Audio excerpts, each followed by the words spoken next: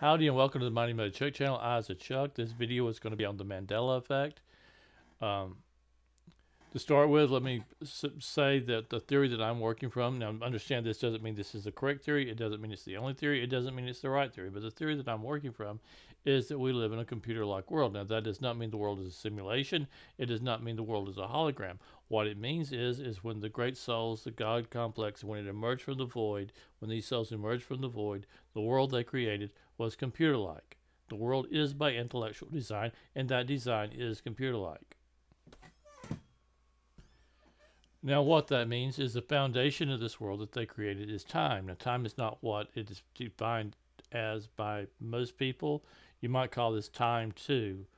It's a different type of time, but it's important to compare it to time, to phrase it as time, because, yeah. But time is computer code, and it is the foundation of this world. Time is computer code. And not only does computer code exist into the world that we're born into, but we change that computer code. That computer code is not set where it can't be changed. It's constantly being changed. Say you like to build things. Say you build a coffee table. Well, you've created something, and that it becomes part of the foundation of the world you exist in. That coffee table is part of a decor. You may constantly throw things on it. I mean, you interact with it. You throw things on it. You put your feet up on it. You put your glasses down on it when you're eating, for example, maybe, perhaps. So that coffee table you build becomes part of your episode time, the episodes in your life, the episodes of time. Now, when we're between lives, we're still in this computer type system. You know, a lot of psychics say, well, when you're on the other side, time doesn't exist. Well, it's different. The way that computer code, you know, you interact with it, it's different. It's a lot different. It's still computer code. You're still in a computer type system, even when you're between lives.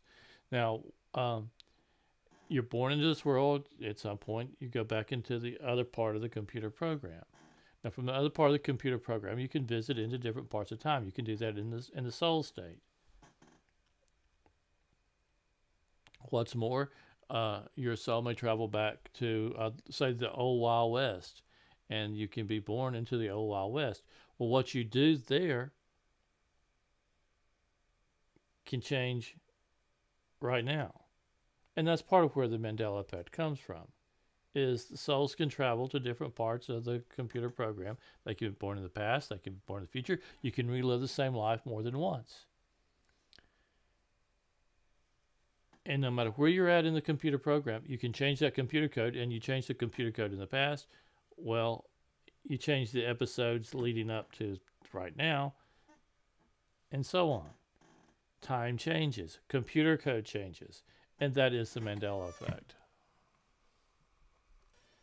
Now, I realize that some people are partial to the idea of string theory, entanglement, and the multiverse theory, and the multiverse theory being that every potential outcome is there, and it's part of a different universe, and that, in other words, there's an infinite number of multiverses. I don't really buy into that. I think when we change time, it's possible that we do create a parallel universe. In other words, if there's a major change, like, okay, there's a major change where Mandela didn't die. Okay, perhaps there's still a universe there where he did die. When time is changed, in a big way, not minor ways, but in a big way, it may create a parallel universe. And parallel universes, they make, like, a change in time may correct itself. In other words, during a certain episodic period, there may be a change in time, but the river may still want to flow back into its correct banks, and so that time corrects itself, and what was changed, eventually, it's irrelevant. It doesn't really matter anymore. The changes just become irrelevant. But while they are relevant it may create a parallel universe. For example, say South Africa enters a new period of upheaval. And it's the same, in other words, what's about to happen in South Africa would have happened irregardless of Mandela. Whether he lived, died, it doesn't matter. The river is flowing back into the bank. What was going to happen to South Africa is going to happen anyway. The souls are always trying to change things, I think that. And you've got to realize that we're not all on the same page. One community of souls may be trying to accomplish this. Another community of souls may be trying to accomplish that. And they may be, butting heads and working in opposite directions, trying to change things. One group of souls thought the world might be better with Mandela alive. Another group of souls might have thought the world would be better off with him. So those souls might have worked against one another and tried to change time. In other words, one period, those group of souls was able to accomplish what they wanted to accomplish. He died in prison. Another group of souls, they wanted to prevent that from happening. So then he didn't die in prison. But irregardless of them trying to change what's happening on planet Earth through the events in South Africa, irregardless of that parallel universe that's created, with two different things happening because of the activities of those souls working against one another. Irregardless of all that, time may still flow back into the riverbank. That computer code may eventually go back to where it would have been irregardless of that particular episode in history.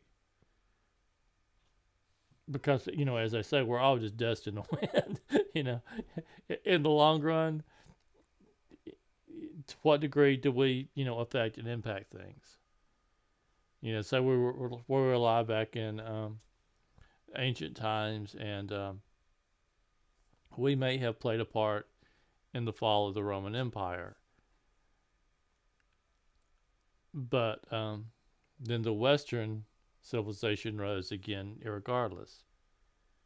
And it really didn't matter whether Rome eventually evolved into what we've got now without the chaos or with the chaos. The outcome would eventually been the same irregardless. But that may not always be the case. There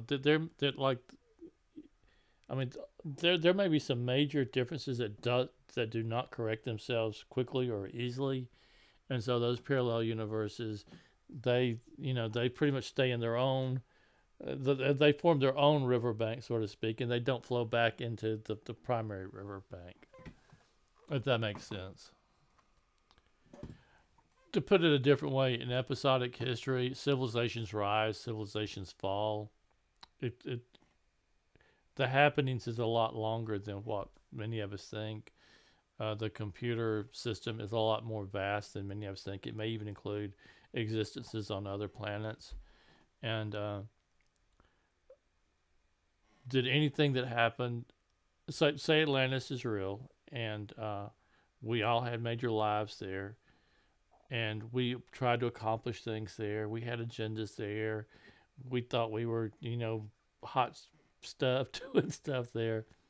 But eventually, did anything that happened on Atlantis, other than to the degree it affected us, our souls, affected how we think, how we, how it changed us, how our life on Atlantis changed us, or our life in ancient Rome changed us, only to the degree that it actually changed us, not time, but us, does it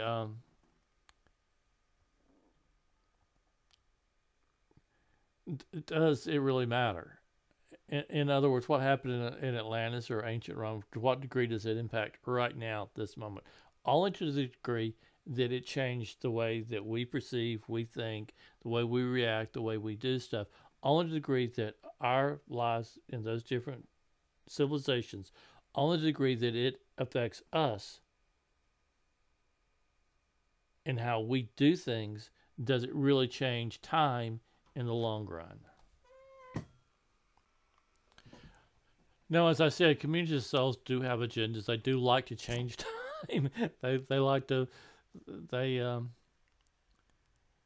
just do. But say we live the same life more than once. We choose to live the same life more than once. And some communities of souls may do that together because they want to change time. They want to change the future. That happens.